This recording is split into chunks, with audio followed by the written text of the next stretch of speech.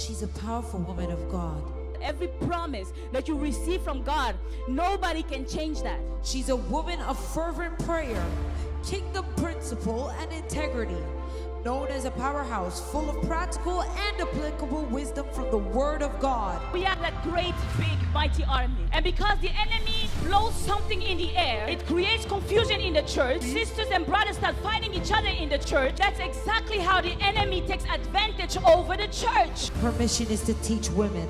Miracle Arena for all nations. Let's welcome Pastor Eunice Landu.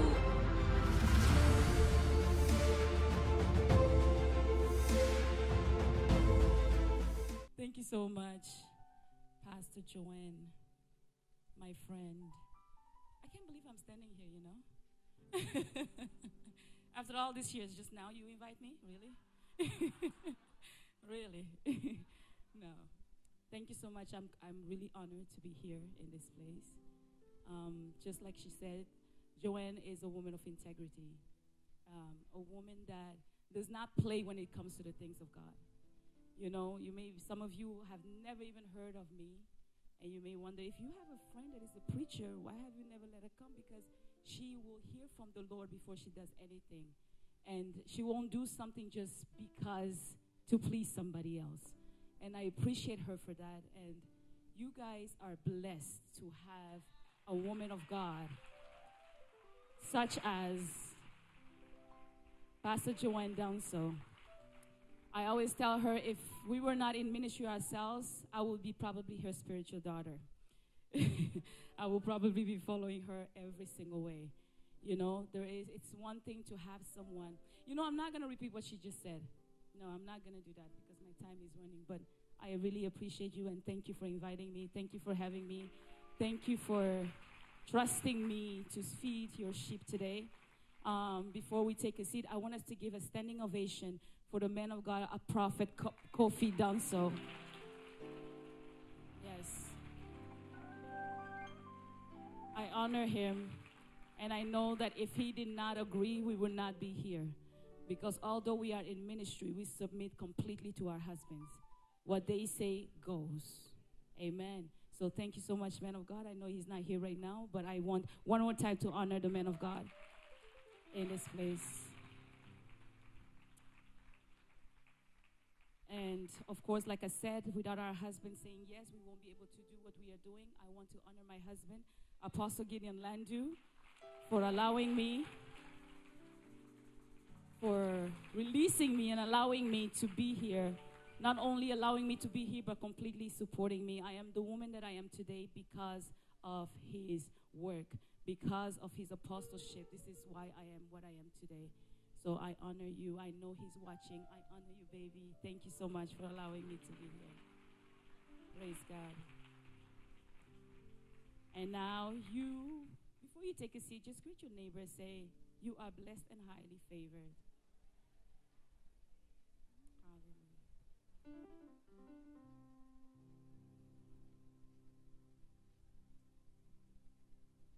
And you may take your seat.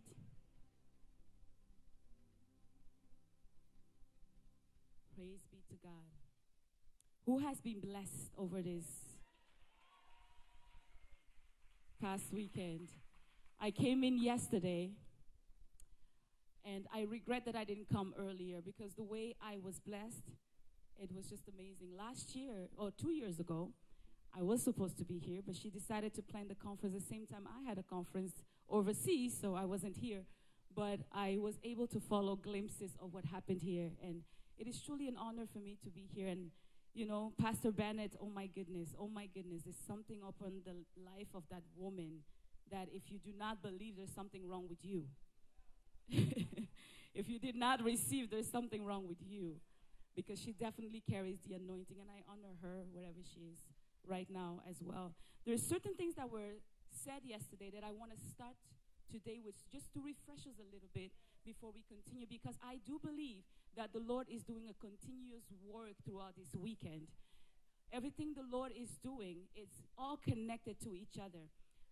The reason why I'm saying that is because when we were here for the workshop and Pastor Bennett started ministering, before we started answering questions. And I was like, oh my God, this is exactly what I felt like I was going to share with the people. So God, what do you have for me? And after the service, I was with my daughter, and we were sharing, and the Lord dropped another word in my spirit. I was like, yes, God, thank you, Jesus. And then we came in the evening, and guess what? Dr. Bynum started sharing what I had received from the Lord. I'm like, okay, praise the Lord. So this morning, wake up early in the morning, and I was like, God, what do you have from your people? Because the word that Prophetess Bynum brought yesterday, it was really an answer to many questions that were asked during the workshop. And when things like this happen, you know that the Lord is here. And you know that God is really listening to every thought and to every concern that the people have. The Lord has set this together for you. He wants to bless you. And it is very important for you to make sure that you are connected enough to be able to receive every single thing that the Lord has for you. I do believe that after this conference, that a woman, maybe not two, maybe not three, but a woman will be transformed, will be changed, will be completely transformed and changed by what is taking place in this house. Don't just come as a spectator.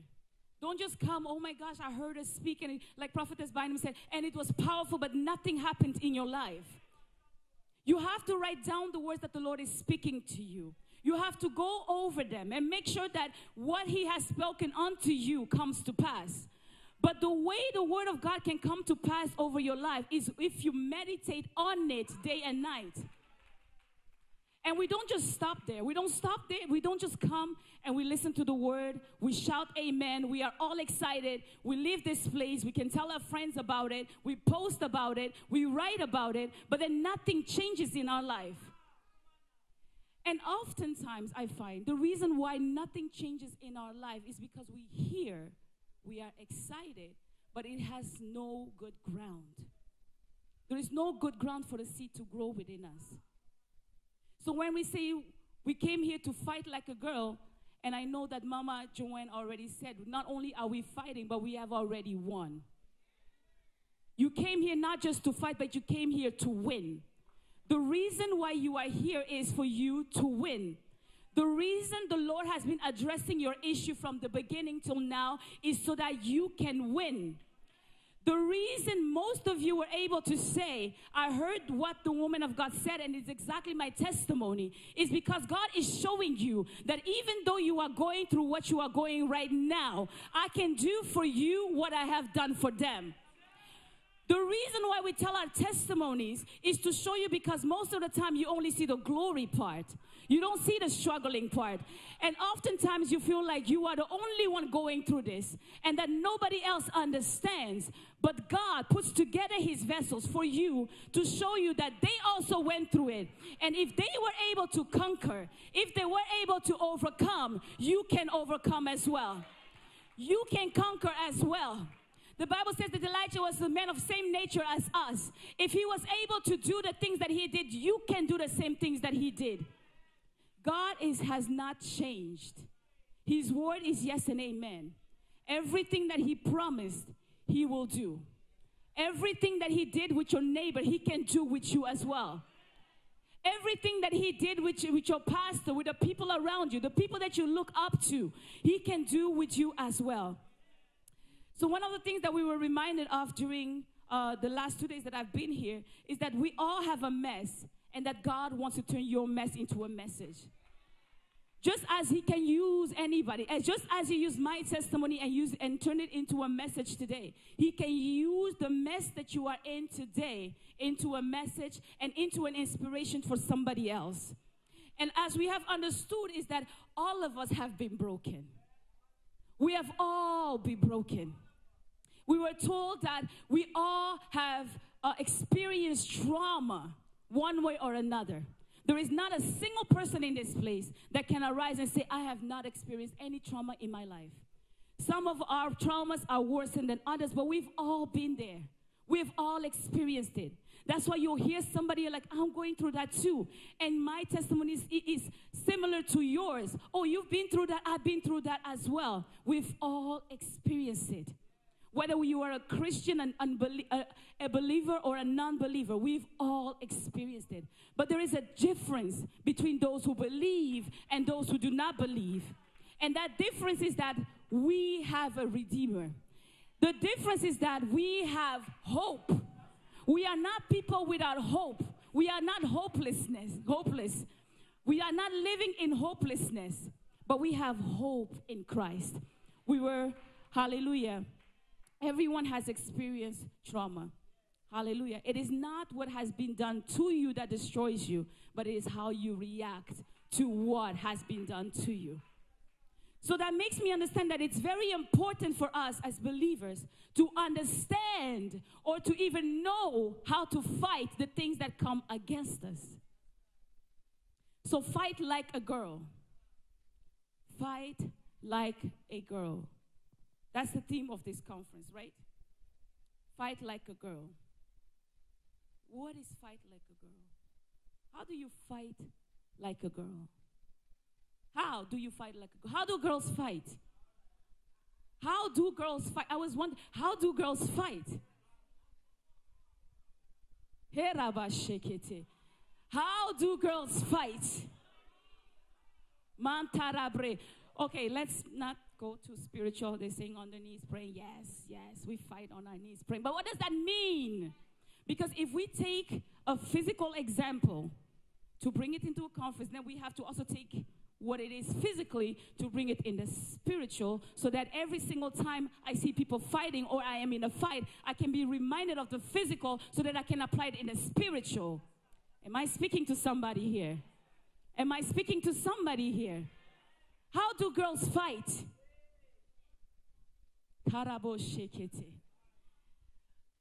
If you see two girls fighting and they're going with their fists at it, bam, bam. Most of the time when people say, oh, this girl fights like a man, right? So girls don't really fight with fists, right? It's not really like, we attribute that to a man because men, they're the ones, So when a girl fights with the fist, we say, oh, she fights like a man. But the conference is fight like a girl. Don't fight like a boy. Don't fight like a man, but fight like a girl. The first way girls fight is what? Oh, yes. We know how to pull each other down with our mouth. We know how to tell you how it is with their mouth, with words. Girls fight with their mouth, with words, slander, all of these things. That's number one. Number two, what do they do next? Right? They pull hair. Number three, what else do they do? Nails.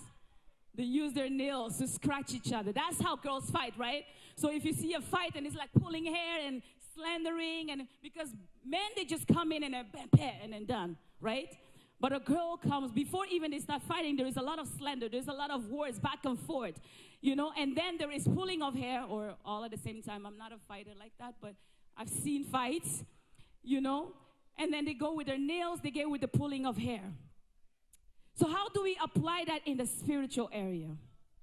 How do we fight like girls spiritually? How do we pull hair? How do we slander? How do we use our words to disqualify our enemy or our opponent? How do we use words to disqualify our opponent? How do we pull down the strongholds, the hair of our opponent when it's coming against us? How do I pull down the hairs of depression when it's coming against me?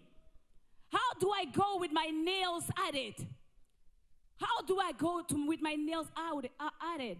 To just destroy the flesh, to just destroy its face, to just destroy that which attracted me to it in the first place. Hallelujah. Hallelujah. Am I speaking to somebody today? Am I speaking to somebody today? Let us go to the book of 2 Corinthians chapter 10. What does it say us? Fight like a girl. How do you fight like a girl? 2 Corinthians chapter 10 from verse 3. And we are going to read from verse 3 till 6. Verse 3. For though we walk in the flesh, we do not war after the flesh. Yes. For the weapons of our warfare are not carnal, Right. but mighty through God to the pulling down of strongholds, casting down imaginations and every high thing that exalteth itself against the knowledge of God, and bringing into captivity every thought to the obedience of Christ, and having in a readiness to revenge all disobedience when your obedience is fulfilled. Hallelujah. Can you read again from verse 3 and read it a little bit slower right now? For though we walk in the flesh, we do not war after the flesh. Right. For the weapons of our warfare are not carnal, but mighty. But they are what? Mighty. Okay. Through God to the pulling down of strongholds. Pulling down of what? Strongholds. So they are what? Mighty for? The pulling down of strongholds. Okay, there you have your hair pulling right there. There you have your pulling down of the hair. Why do you pull down hair when you are fighting like a girl with a girl? It's because you want to bring them down. You want to bring them down. You want to bring them down so that when you give them their next left or right or their next kick, they're not able to withstand, because when you pull somebody's hair down, you are weakening your opponent. The Bible says the weapons of our warfare, they're not carnal, but they are mighty for pulling down of strongholds. Pulling down of strongholds. What does the hair represent in the Bible? Beauty, grace. What does it all? What else? What else? What else? Hallelujah. Strength. Strength. That thing that is fighting you. That thing that is bothering you. The Bible says that you have the power. You have been given the power. Your weapon is not in the flesh, but in the spirit. The Bible says you have the ability to pull down that which is fighting you. Depression, you can pull it down. You can pull down depression. You can pull down anything that is coming against you in your life. The Bible gives you that power. When we say fight like a girl, find the hair, find the strength of that thing and pull it down. Find the strength of that thing and begin to pull it down in prayers. Yes, girls fight on their knees, but what does that mean? Why do you go on your knees? Not every single person that goes on their knees, they're fighting.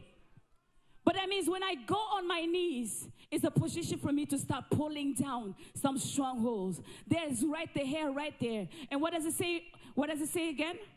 Can we continue? Casting down imaginations and every high thing that exalteth itself against the knowledge of God, and bringing into captivity every thought to the obedience of Christ.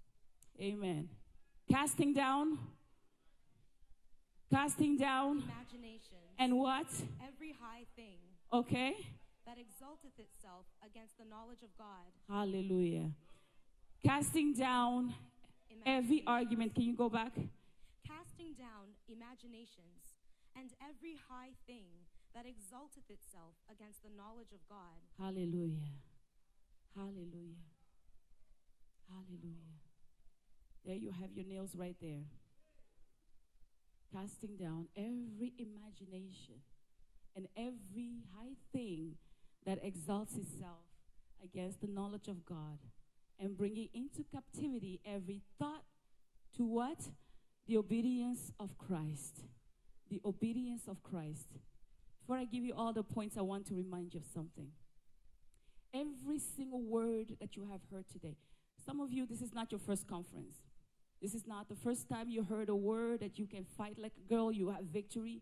And after hearing those words, you went back and it looks like you continue to struggle with the same problems. You continue to struggle with the same demons. And you wonder what is happening. Why am I not having victory over this? The thing about the Word of God is this. You need to submit to it. You need to first submit to it before it can work for you. Now we say submit, but what does submission mean? What is submission? I know we live in a day and an age where the word submission by itself, it sounds like a bad word. But submission is a biblical word. And the Bible calls us to be submitted to the Word of God. What does submission even mean? Submission is an act of submitting to authority or control of another.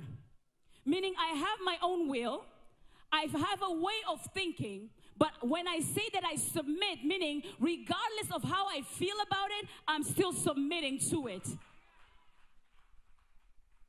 Regardless of what plan I had originally for me, but if the word of God says opposite of what I was thinking, submission means I let go of my own will and I take on the will of the authority of the word of God upon my life. So the problem often is that we hear the word of God. Yes, when it is a promise, we receive it. We want it to see it come to pass. But the problem becomes we cannot submit to the entirety of the word of God. We pick and choose what fits us. We pick and choose what it is that we like. So if I hear a word that does not go according to my way of thinking or my mindset or what I want or expect, then I feel like I don't have to submit to it. But the word of God, you cannot pick and choose what you submit to. You need to submit completely unto the word of God. The Bible says that even Christ had to learn obedience. Christ had to learn obedience. If Christ himself had to learn obedience, how much more the church? He had to learn it. He had to learn it. He had to learn obedience because of the things that were in front of him, because of where he was going, because of the promise of God upon his life. There are certain things that are happening in your life. The heartache, the trials that you are going through is because God wants to teach you obedience. God wants to teach you submission unto his word. The Bible said you shall not steal. But then we still steal when I'm very hungry. You say, I have a right to steal. Even though the word says, no, I can't steal. But when you are hungry and you have nothing to eat, you go and steal. That is not submission. Because now I am walking according to the desires of my flesh. Because the hunger is so strong, I cannot afford not to steal. The Bible says, do not fornicate, do not commit adultery. But because the opportunity presents itself, I forget about what the word of God says. If we are to be called Christians, if we are to be called the children of God, if we are to reflect the kingdom of God, we need to reflect. We need to submit to what the word of God says. We need to submit to what the word of God says, meaning I am posing an act of submission to the authority and control of another. In this case, in the authority and control of the word of God. Even when it goes against my own flesh. Even when it goes against my own desire. Even when it hurts. Even when it doesn't feel right to me right now. Even if it's not a popular opinion. But submission means that I am letting go of my own will. And I'm putting myself down under the will of that which has authority over me.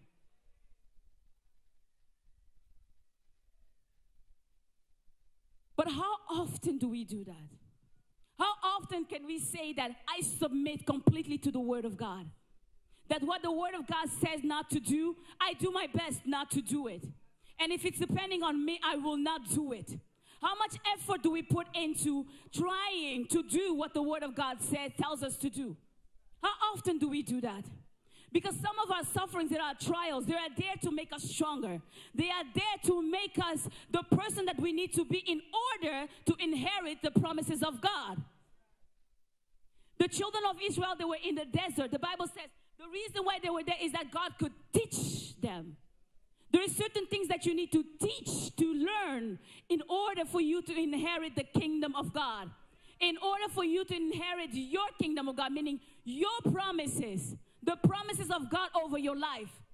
But in order to inherit them, you need to become the person that God sees that you need to be in order to inherit them. None of us is perfect. None of us is without blame or without sin.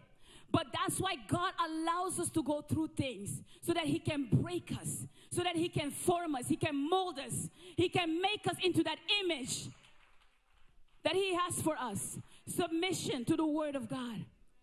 come to conferences. We come. We are powerful speakers. They speak onto our lives. And we hear, we say amen. But then we wonder why it's not working.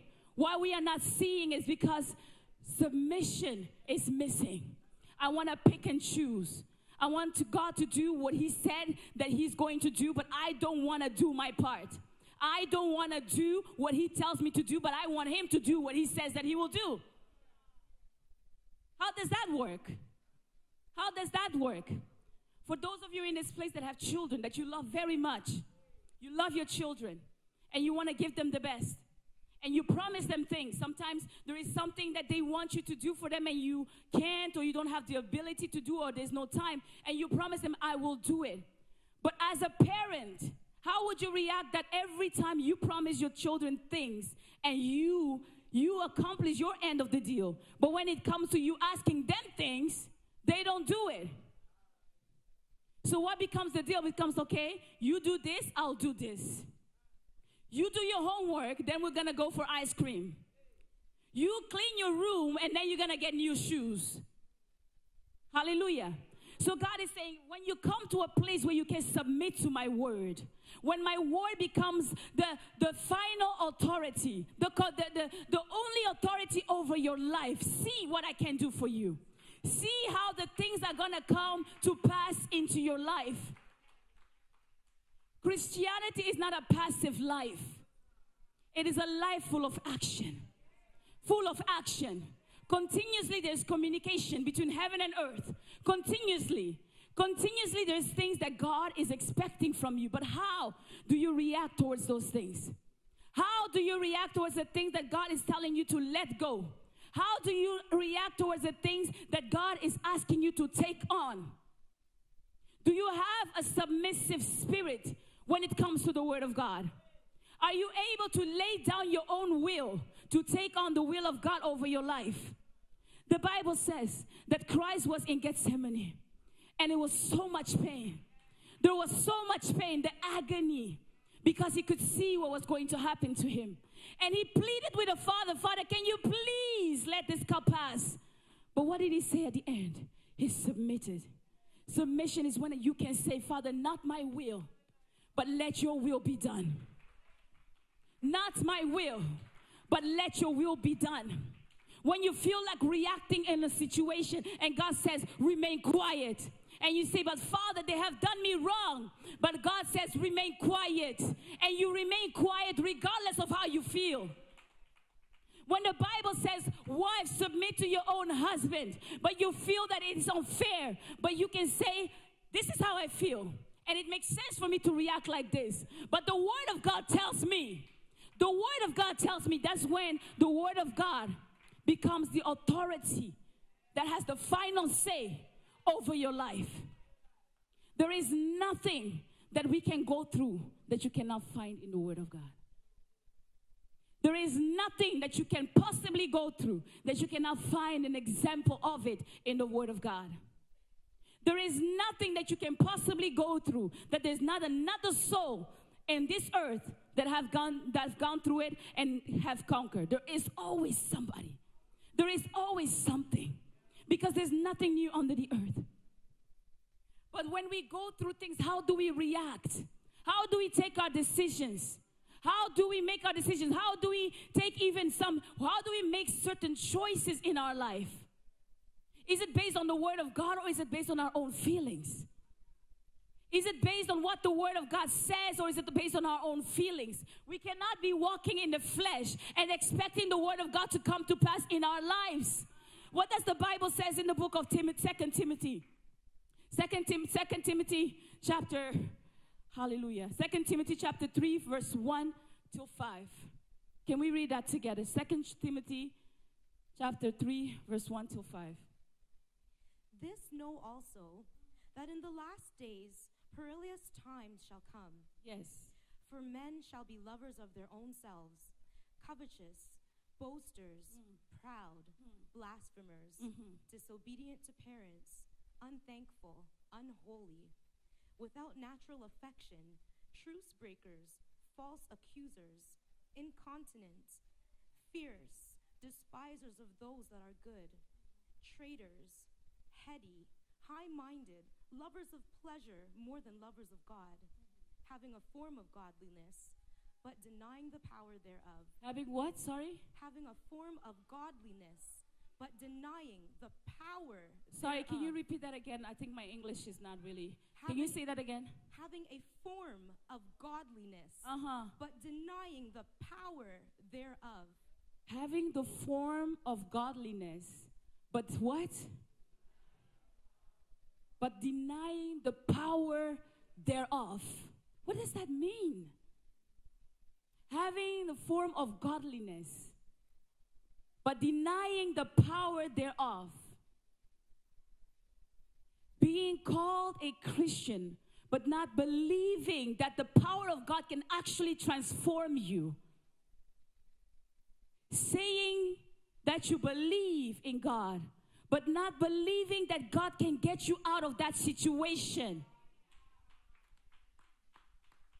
Saying that you love Christ, but not believing that His word is actually the truth that will set you free from every circumstance. Saying that God is almighty, but not believing that if I submit to His will, even if my own solution seems better than what the Bible tells me, but knowing that when I submit to Him, He will make all things work together for my good. Believing, not being able to believe that His solution is better than my own solution for my life. Having a form of godliness, but denying the power that is in that godliness. So we look like it.